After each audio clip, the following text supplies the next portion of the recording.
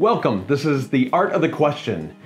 Now with the coronavirus going and everyone on lockdown, there are some things that we maybe want to be thinking about so that this whole crisis doesn't happen again, whether it's to our companies, whether it's to other organizations or to our family. How do we prevent something like this from happening again? Not the virus itself, but how do we prevent us being so negatively impacted by everything that's going around us? One thing to do is a little exercise called if then what. And this is how it goes. When we create plans, maybe it's a business plan, maybe a budget, and that could be for home or for business. When we create processes or procedures in a business, when we create these plans, we often think, okay, well, if this breaks, then what happens? This is called exception handling, and it actually isn't done very much, oddly enough. You would think that it would be done more, that if this doesn't work, well, then what? But it is put in a lot of the plans to a real basic level, but we need to get a little bit deeper. And this if then what exercise helps us do that. For this exercise, you want to grab a group of people. It could be your work team. It could be your family, for example.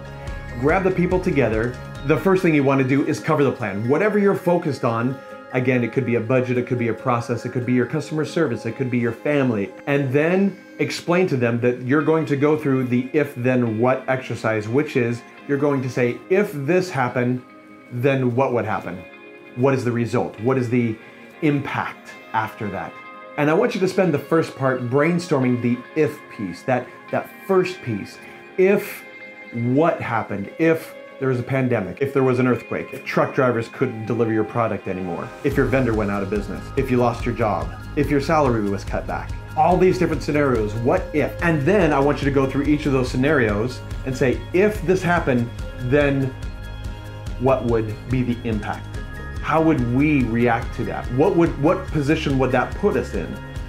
And then you start realizing, oh, any of these things can happen at any time. Some are more probable than others, but any of them can happen at any time. And then how do we fix it? How do we make it so that we aren't impacted so harshly by it? And I think what you'll find is that the answer to one of them will be an answer to a lot of them. What happens is when you're asking these if then what questions is you're getting to the level 3 or level 4 level questions. For example, the first two, binary and factual questions. If you just ask it in a regular course of business, say, all right, what's gonna happen if our servers go down? Well, then we fix it this way. Okay, that's on the factual level.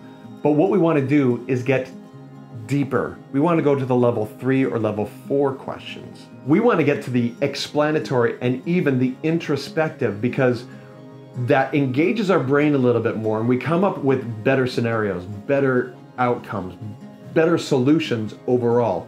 We don't want to take this on a very surface level because we'll only hit, again, the first 2 levels. We want to get to the second or the third and fourth level questions and answers. So the if then what helps you dive in and see these things happen way before time. Now you're probably online with a lot of people. You're probably conducting meetings if you're in a business setting, or maybe you're stuck at home and you can do this with your family. But go through this exercise with your team or with your family and figure out if this happened, then what would happen, and then how do we fix it? And that is the if then what exercise. I hope you guys can use that and prepare yourself for next time so that you're not impacted as much as you may be today, but maybe next time it may be better, or you're catching something else that will happen in the future.